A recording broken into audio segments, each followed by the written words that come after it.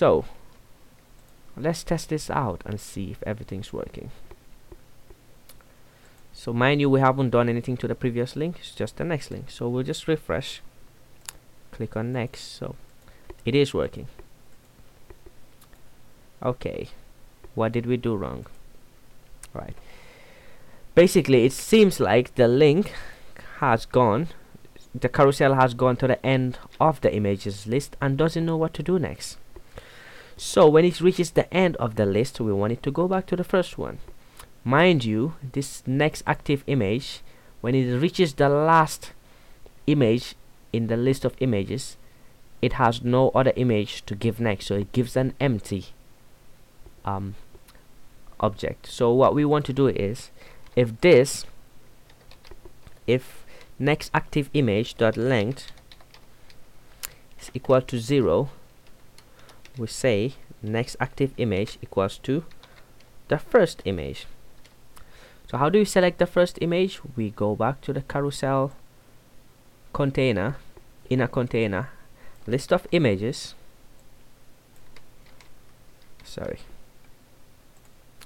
list of images dot first. What first does is, whatever list this selector here gives you, first just selects the first in there. So when we do a select carousel inner images, what that gives us is this whole list over here, and doing a first on this whole list gives you the first here, first element. And likewise doing a last, as you'll see in a moment, we're going to use to go when we're implementing the previous link, will give you the last image in the list of images. Okay, so when we reach the last image and we do a next, we want to be taken back to the first image. So let's see if that works. So we refresh, do a next, next, next, next, next, and then next. So we're taken to the first one. So remember, we had 5 images, so this is the first image. When we reach the last one, we want to be taken back to this first one. So we're on first image, second image, third image, fourth image, fifth image. Remember the last time when we clicked on this without being taken to the first one, it was just a blank page. But now when we click this, it will take us to the first page, as you can see. Just to show you what happened here, I'll just comment this out and then refresh the page again. When we reach the last one, because we didn't tell it to take us back to the first one, we'll just be given an empty page. So we're on the first one, second, third, fourth, fifth image. So now clicking on this one, we won't be taken back to the first one because the logic to do that has been commented out. So clicking on this will give you empty page. So let's uncomment that out because we don't want it to do that. That's not right. We want to be taken back to the first one. So okay, so now let's implement the previous link. So we'll target that. We called it previous link dot on click. So on clicking the previous link, we'll do something similar to what we did for the next link, but sort of like the opposite. Instead of being taken forward, we'll be taking backwards. So we'll say var current active image equals to likewise image shown, and var next active image equals to,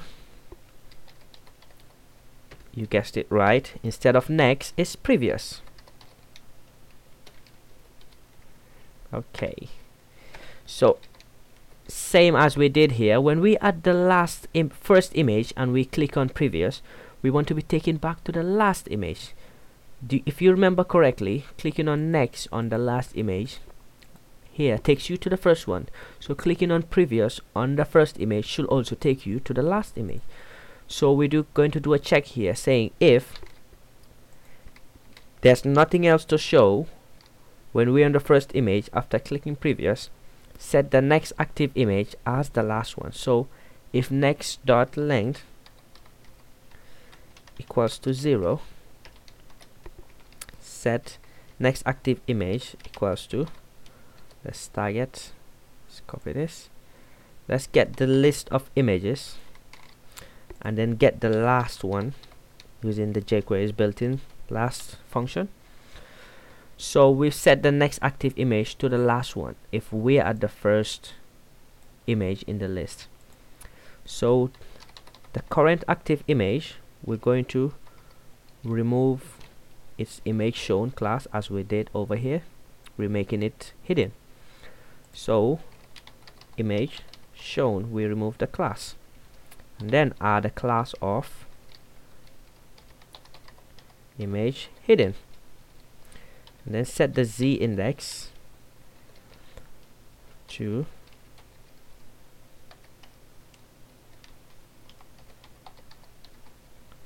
z index to -10. If you don't understand what z index means, just go on a Google and search CSS z index. There's tons of resources that will tell you what that does. I mean, it's a bit out of the scope of this series, but if required, I'll do a simple snippet just to show you what z index actually does. So if you need that, just write me a comment on YouTube and then I'll take you through that briefly. Okay, so the next active image, we're going to add a class of image shown and then remove its class of image hidden and then set its z index to 20 as we did in the other function at the top. So we're going to select all the images that are not these two images here and then give them a z index of 1 as we did over here, just to get them a default z index.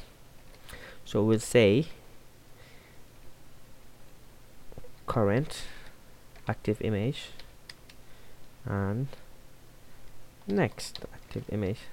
So basically what this notation is here, we're passing an array to the not, saying look at this array, any element that's not in that array, apply this function, the CSS function to that. So we're saying get all images in list that are not these two objects in this array, objects or elements, whatever it is, it all means the same. So apart from these two, any other elements in this list, give them a z index of 1. Okay, so last but not the least, we'll just prevent the default action of the event. Alright, so let's refresh and then let's make sure that we haven't broken anything on the next. So next takes us to the next image. So let's try previous image. So all seems to be working. Next,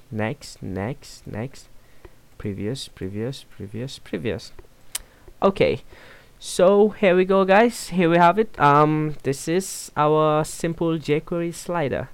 So just to demonstrate that we can take this further, I mean, I know it's very basic, but the reason I did it that way is because not everyone is very good at CSS and JavaScript, and I didn't want to distract them with any other stuff. So I'll just do a simple border radius around this image just to show you that you can customize this. Do not stop here guys. If you think that this doesn't look pretty, and I am sure it doesn't, take it further. Go on Google, search of CSS and CSS skills. There's lots of them. I'm by no means any CSS expert. I mean, I can do basic stuff, but I'm sure there's tons out there that you can customize this little plugin with using. So let's come to images here and say border radius. Let's give it a border radius of 5 pixels. If we refresh this image can have border radius. So now you see every image here has a border radius. So there you go, guys, our first jQuery plugin. So if you guys need me to do anything extra on top of this, please comment below on my YouTube channel, and then exactly specify what you need me to do, and then I'll take this series further and we'll have an even fancier jQuery plugin. So thank you guys for watching my video, and comment below. You're welcome. Thank you. Bye.